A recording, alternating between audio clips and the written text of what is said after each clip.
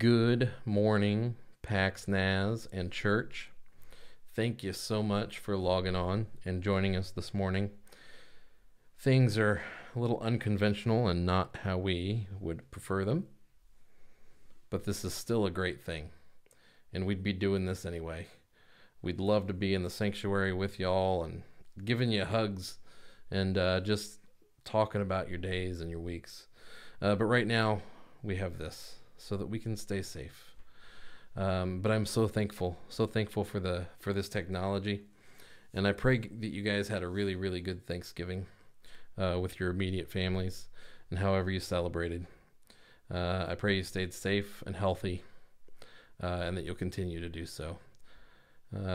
This morning we have begun the Advent season. This is our first Sunday of Advent, and we are discussing the message of hope.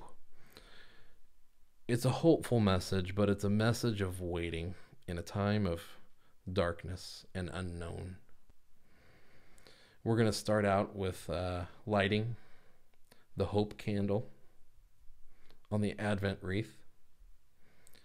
And then Marlena is going to share a brief message that the Holy Spirit placed on her heart.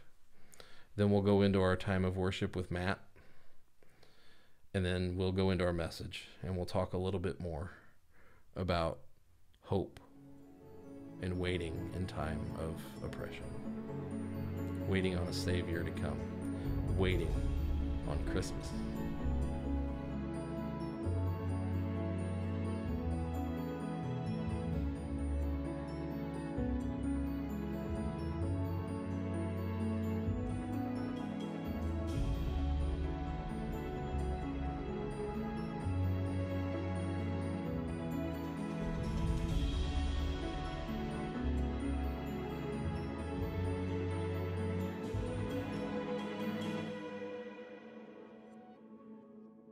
Our first Sunday of Advent, and the first candle to be lit represents hope. So what is hope? Hope is an expectant anticipation of looking forward to something. During Advent and Christmas, we look forward to celebrating the birth of our Savior, of Christ entering the world. It's like hosting a fancy dinner party for a very important special guest. You make all the preparations, you plan the menu, you buy the food, you clean your house, and then it's finally time to await the arrival of the guest of honor. This is the time we take to prepare our hearts for Jesus' arrival and the significance of the hope that his birth gives to us. One of my favorite Christmas carols is O Holy Night, and my very favorite stanza goes like this. Long lay the world in sin and error pining, till he appeared and the soul felt its worth. A thrill of hope, the weary world rejoices, for yonder breaks a new and glorious morn. When Jesus came down to earth to be born as a tiny baby in a humble stable, he came to be the hope of the world, to be the promised Messiah, to save us from our sins. Like the candle of hope, Jesus came to bring light to a darkened world and lift us up out of our sin and error. And we don't have to pine anymore because we have a thrill of hope, just like the song says, and that is cause to rejoice. Because the hope that Jesus brings is the light of a new and glorious morning of eternity spent with him. When a candle's been lit, it can never be extinguished by the darkness, but instead it chases the dark shadows away. As we begin this Advent season, we remember that Jesus was born as the light of the world to save us from our sins. Hope is one of the most beautiful expressions of faith that believers can display, and it's something that the darkness and all the sin of this world can never take away from us. And as believers, what a thrill of hope that gives us, like the flame of a candle, filling our souls with God's light.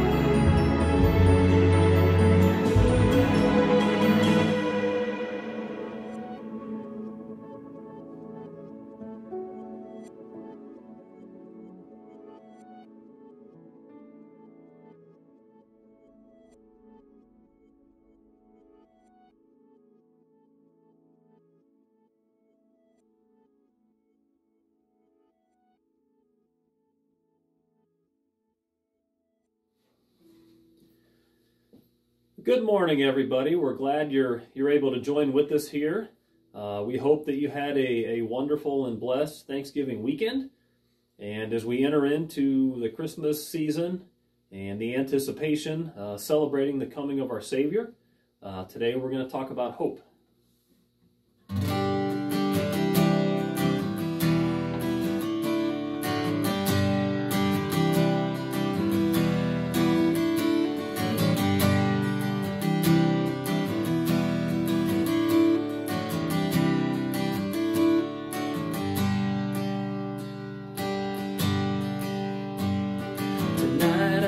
See a star shine, and its splendor fills up the sky. It's the same that appeared, and the wise men revered when hope was born this night.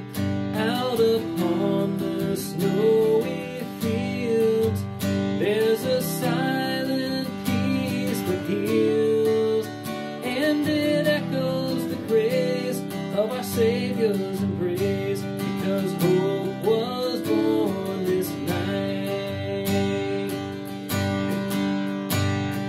Glory to God in the highest, peace on earth, goodwill to all men. Let all of the world sing a chorus of joy, because hope was born this night. I can hear the Christmas bells ring as softly a church choir sings. It's the song used to praise the Ancient of Days, when hope was born this night. There are angels in this place, and my heart resounds with the praise. Like a shepherd so scared, I'll rejoice and declare that hope was born this night. Glory to God in the highest, peace on earth, goodwill to all men. Let all of the world sing a chorus of joy, because hope was born this night. Gloria, Gloria, Gloria, Gloria,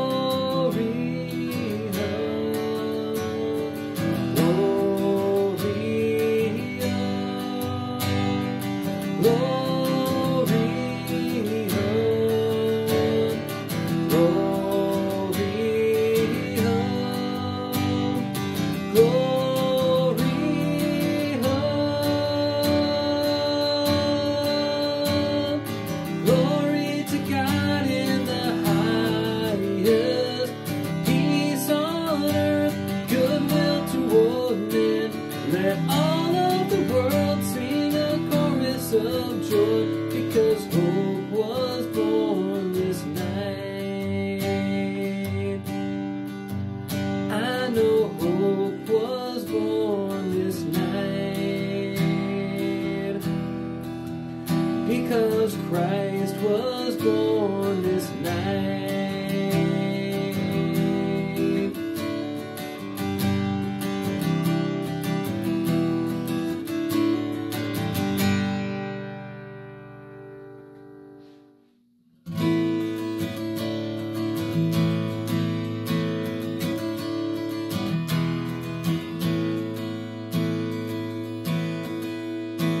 It came upon the midnight clear, that glorious song of old, from angels bending near the earth to touch their hearts of gold. Peace on the earth, goodwill to men, from heaven's all glorious King. The world in song of stillness lay, to hear the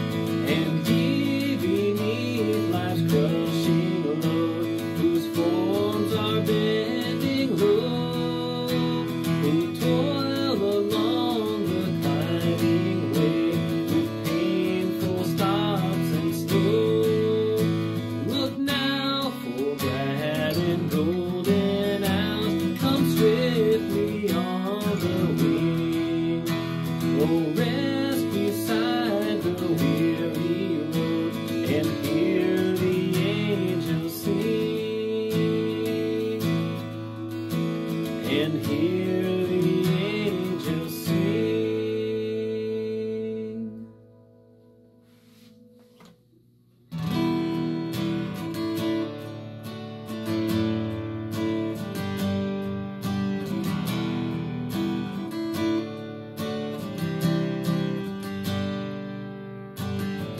So many questions the world is reaching, so many hurting, so many lost.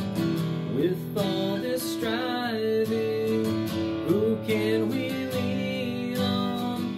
Creation's crying out from the dark. I know the answer to every question, the one solution to every fear. I know my help and where it comes from. Jesus, He is the answer.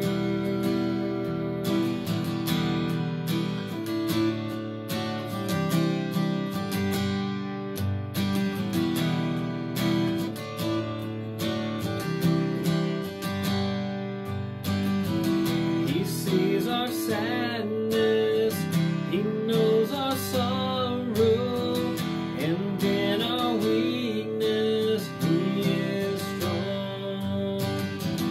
He holds the weight of all of our failings.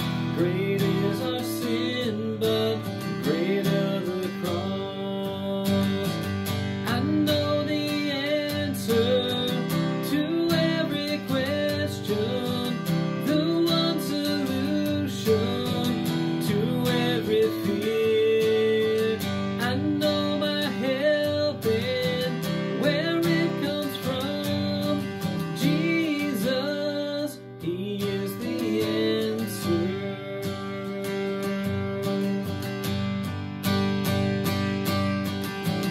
For every heart that's breaking, for every soul that's shaking, for every sickness there's healing in your hands. Let every heart awaken to see it's you who saves us. You are my hope and the rock on which I stand. You are the answer to every question, the one solution to every fear. You are my help and where it comes from. Jesus, you are the answer. Jesus, you are the answer.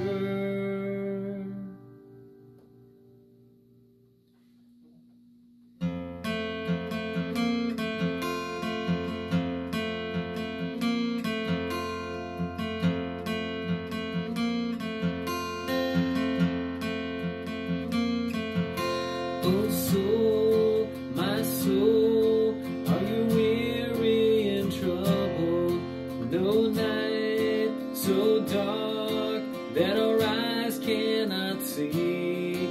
There's light so bright as we look to our Savior. Life more abundant and free. Life more abundant and free.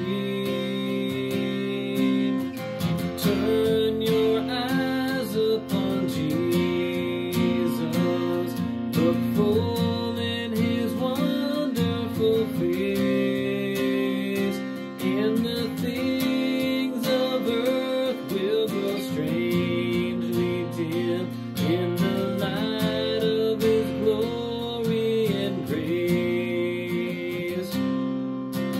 God, our God, you are with us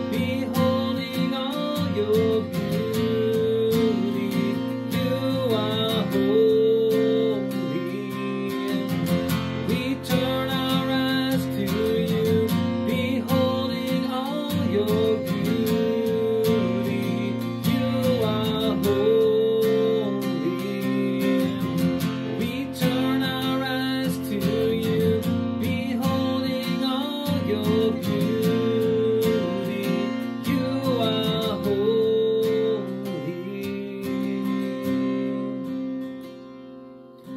We turn our eyes upon Jesus, look full in his wonderful face, and the things of earth will grow strangely dim in the light of his glory and grace.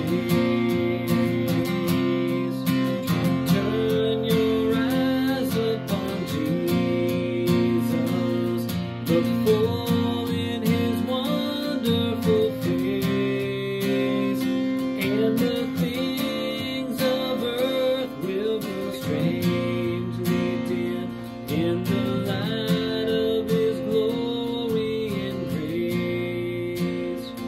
In the light of his glory and grace. In the light of his glory and grace.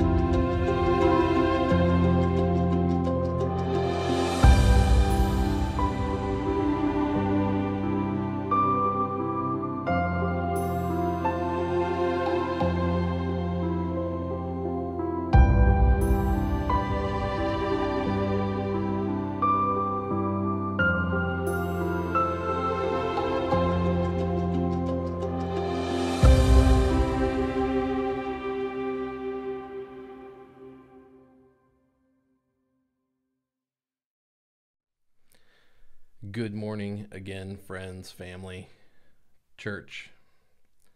Happy to have you join us again this morning online for church. Thank you to Matt for that time of worship. Thank you to Marlena for her message about hope. I know things are a little bit unconventional right now, and they look a little bit different. But I want us to really take a good look at Advent this year. This morning we celebrate the first Sunday of Advent. Advent is a time of waiting. It's the few weeks that lead up to Christmas, which is, of course, where we celebrate the birth of Jesus. But Advent, particularly this morning, this first Sunday, it's a time of hope, but it's also a time of waiting. Waiting for the oppression to end. Waiting for the darkness to turn to light. Waiting for a Savior. Have you ever been in a scary or dark situation that made you wait? It was scary because of what you were going through, but it was made even scarier because you were uncertain of the future, what the outcome would be. When Luke tells of the story of Jesus' birth, he says, when Joseph and Mary came to Bethlehem, it came to pass. While they were there, the days were fulfilled. And she brought forth her firstborn son. She wrapped him in swaddling clothes and laid him in a manger, because there was no room for them in the inn. The days were fulfilled, Luke says. I suppose this means that after 9 months of waiting, the time was right. It was right for Mary. But I wonder if it was right for the rest of the world. Years later, Paul wrote in a letter to the Galatians He spoke of a whole world that had been waiting. He said, when the fullness of the time came, God sent forth his Son. If you look for a few moments beyond the story of the manger, the story that we celebrate most of the time at Christmas,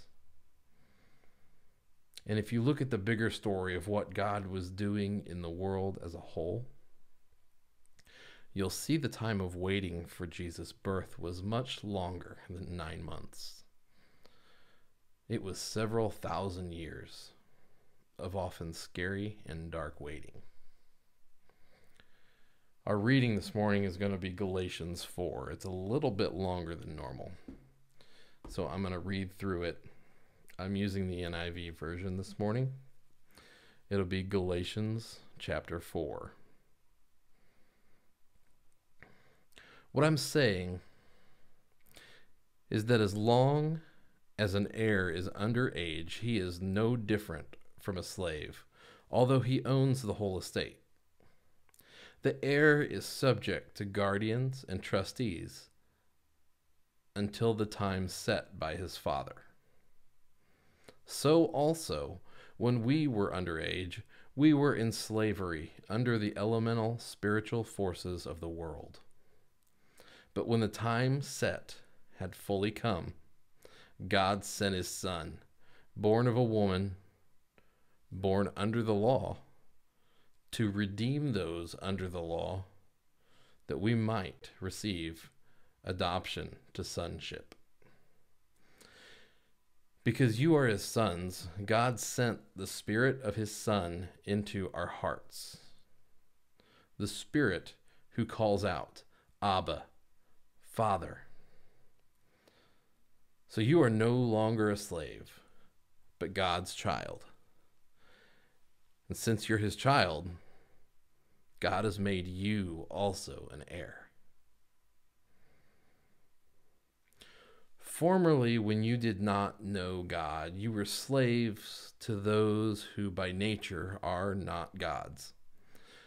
But now that you know God, or rather are known by God, how is it that you are turning back to those weak and miserable forces? Do you wish to be enslaved by them all over again? You are observing special days and months and seasons and years. I fear for you that somehow I have wasted my efforts on you. I plead with you, brothers and sisters, become like me, for I became like you. You did me no wrong. As you know, it was because of an illness that I first preached the gospel to you. And even though my illness was a trial to you, you did not treat me with contempt or scorn. Instead, you welcomed me as if I were an angel of God, as if I were Christ Jesus himself. Where then is your blessing of me? Now, I can testify that if you could have done so, you would have torn out your eyes and given them to me. Have I now become your enemy by telling you the truth? Those people are zealous to win you over, but for no good. What they want is to alienate you from us, so that you may have zeal for them. It is fine to be zealous, provided the purpose is good, and to be so always, not just when I am with you. My dear children, for whom I am again in the pains of childbirth until Christ is formed in you, how I wish I could be with you now and change my tone, because I am perplexed about you. Tell me, you who want to be under the law, are you not aware of what law says? For it is written that Abraham had 2 sons, one by the slave woman and the other by the free woman. His son by the slave woman was born according to the flesh, but his son by the free woman was born as the result of a divine promise. These things are being taken figuratively. The woman represents two covenants. One covenant is from Mount Sinai and bears children who are to be slaves. This is Hagar. Now, Hagar stands for Mount Sinai in Arabia and corresponds to the present city of Jerusalem because she is in slavery with her children. But the Jerusalem that is above is free, and she is our mother. For it is written, "Be glad, barren woman, you who never bore a child. Shout for joy and cry aloud, you who were never in labor, because more are the children of the desolate woman than of her who has a husband." Now you, brothers and sisters, like Isaac, are children of promise. In that time, the son born according to the flesh persecuted the son born by the power of the Spirit. It is the same now. But what does Scripture say? Get rid of the slave woman and her son, for the slave woman's son will never share in the inheritance with the free woman's son. Therefore, brothers and sisters, we are not children of the slave woman, but of the free woman. It all started about 4,000 years ago when God appeared to a Middle Eastern nomad named Abraham. God told Abraham to leave his country, his relatives, and everything so he could go to a land that God would show him. God promised Abraham he would make him into a great nation, and from Abraham's seed, all the nations of the earth would be blessed. That seed, of course, would be Jesus. Abraham believed and obeyed God, but he spent the rest of his life waiting for that covenant to be fulfilled. Not a lot happened over the next 600 years. Abraham had lots of descendants, but they were really not much of a blessing. After centuries of multiplying in Egypt, Abraham's descendants became a threat to Pharaoh. Pharaoh then forced the people into slavery. God raised up a man, Moses, to deliver those people from Pharaoh and lead them to the edge of the promised land. God came to Moses with a promise. "I will raise up a prophet from among their countrymen, like you, and I will put my words in his mouth, and he shall speak to them all that I command him." Through the years, God raised a lot of prophets after Moses, but people still waited for the special promised prophet. Once they finally arrived in the promised land, God's people waited another 400 years until God raised up a king named David. David wanted to build a house for God, but God said, "Nope." And he offered to build something even greater for David. God said, "I will raise up your descendant after you, who will come forth from you, and I will establish his kingdom. And your house and your kingdom shall endure before me forever. Your throne shall be established forever." Jesus would fulfill that promise. When he entered Jerusalem on that first Palm Sunday, the crowd shouted, "Hosanna to the Son of David." But David waited and never saw that covenant fulfilled. Now, looking back, David's immediate descendants actually made a huge mess of things. 400 years later, the nation of Israel was split into two. They had a northern and a southern kingdom that had forsaken God and were in exile, facing possible extinction. It was then that God raised up prophets like Isaiah, who promised new life for the nation in the coming of one called Messiah, who would deliver his people and restore them to glory. Isaiah wrote, "The Lord himself will give you a sign. Behold, a virgin will be with child and bear a son, and shall call his name Emmanuel.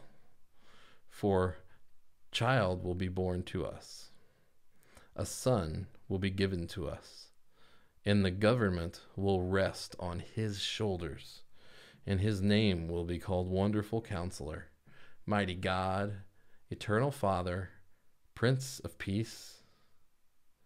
There will be no end to the increase of his government or of his peace on the throne of David and over his kingdom." It took 500 years for this prophecy to be fulfilled. A remnant of Israel had returned to the promised land, but it was not a glorious return. They were under the rule of Rome.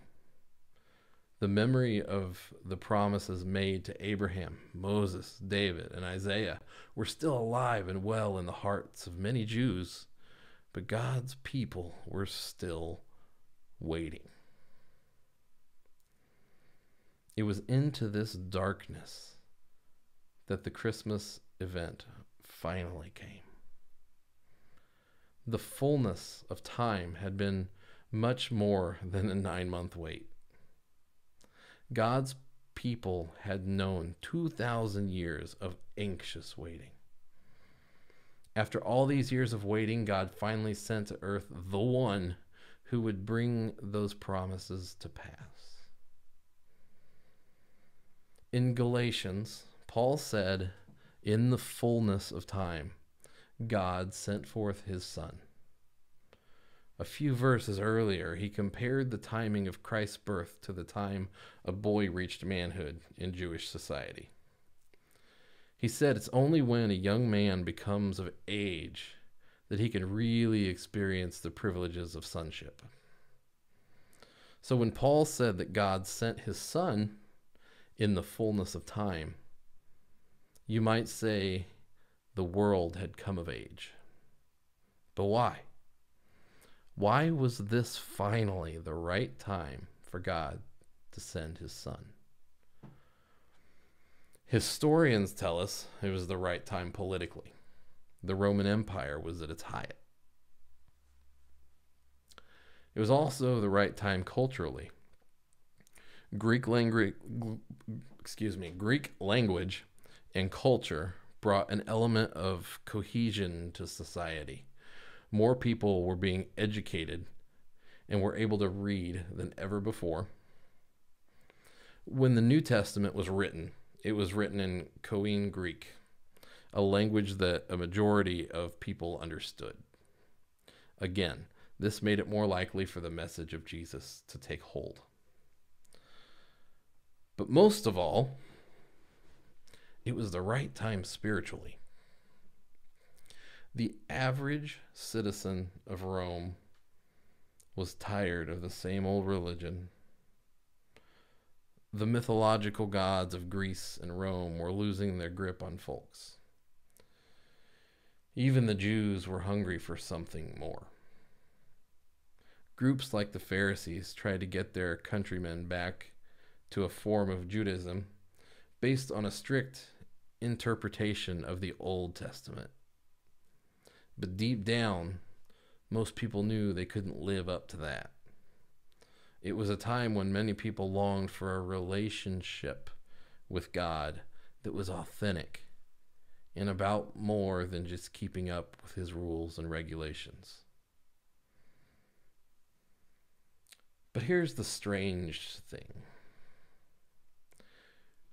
When Jesus was finished with his life and ministry, on the surface, very few things had changed. In a sense, people were still waiting. Sure, he pulled off some miracles and had a group of about 120 devoted followers, But think of it from the perspective of the promises God made about the coming of the Messiah. God promised them a land. But when Jesus had ascended, the land was still occupied by Rome. They expected Messiah to deliver them from Rome, from Roman rule. He didn't do that. A few years later, even Jerusalem and its temple would be leveled to the ground, and once again, God's people scattered. When it came to the land, they were still waiting. God also told David that his throne shall be established forever. Isaiah said of the coming one, the government will rest on his shoulders. There will be no end to the increase of his government or peace. In another prophecy, Zechariah said, his dominion will be from sea to sea, but Jesus had come and gone, and nothing seemed to change at all. What happened to the promises? What happened to the covenants made by God? Even the New Testament writers seemed to expect something more to come.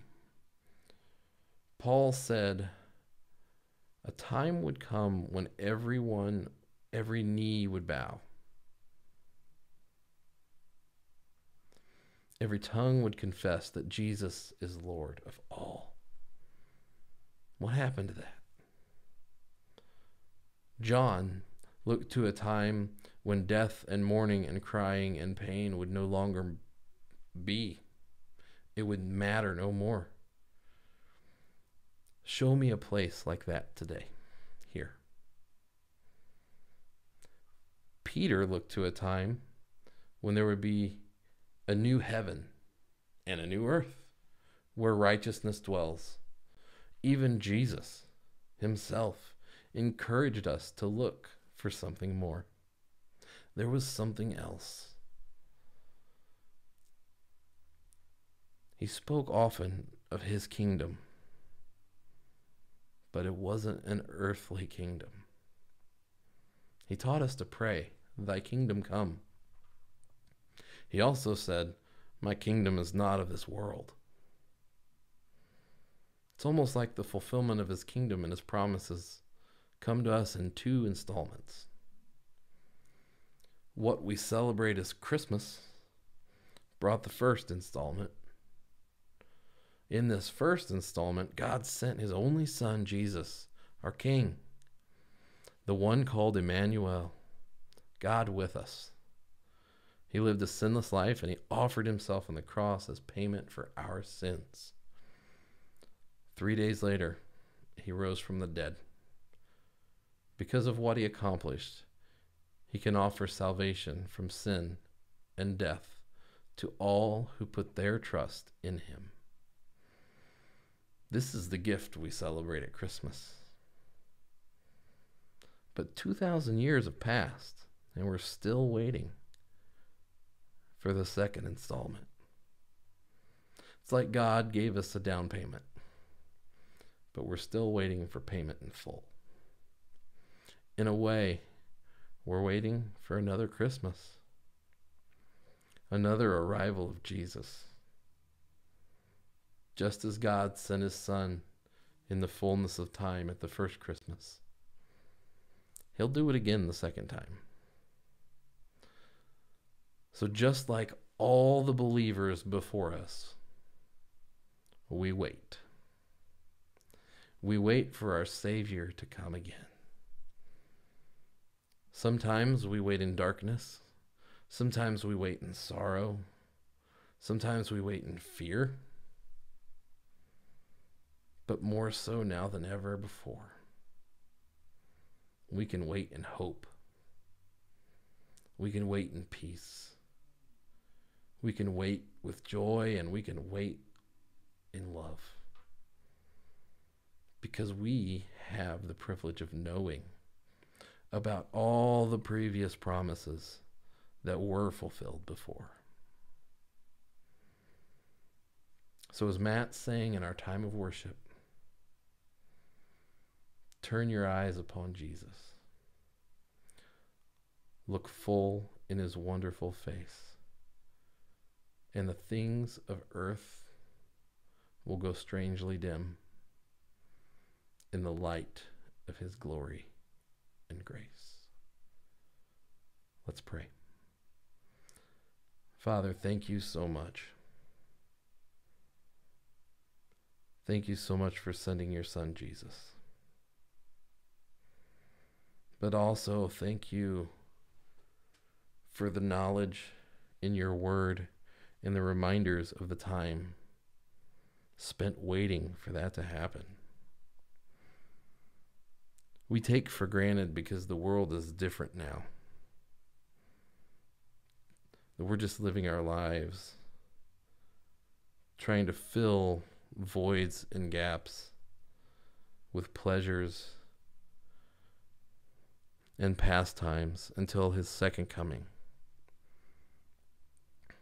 But there was so much darkness and there was so much oppression that first time before Jesus came, before he was born in that manger. Lord, I'm not sure that we can even comprehend from where we sit or stand right now. But I hope and I pray that you help us have a little glimpse of that so that we can honor those, so that we can mourn with those who were in waiting for their Savior to come. Thousands of years, but still the hope of those promises maintained. That could only be done through you, Lord.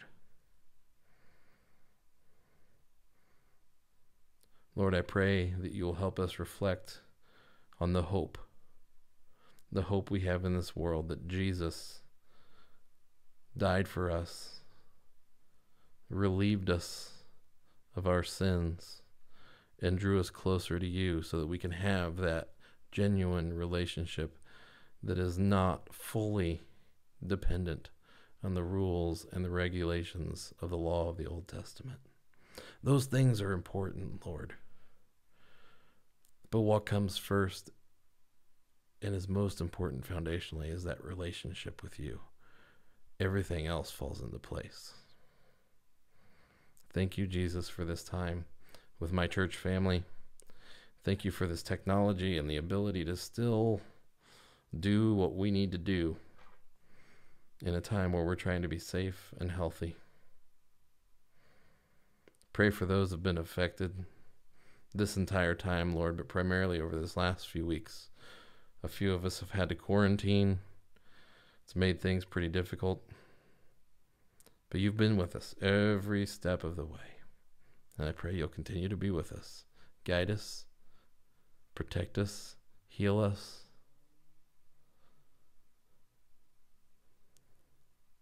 And draw us closer to the hope. In Jesus' name we pray. Amen. Thank you guys so much for joining us this week. And we'll see you next week as we continue to talk about peace.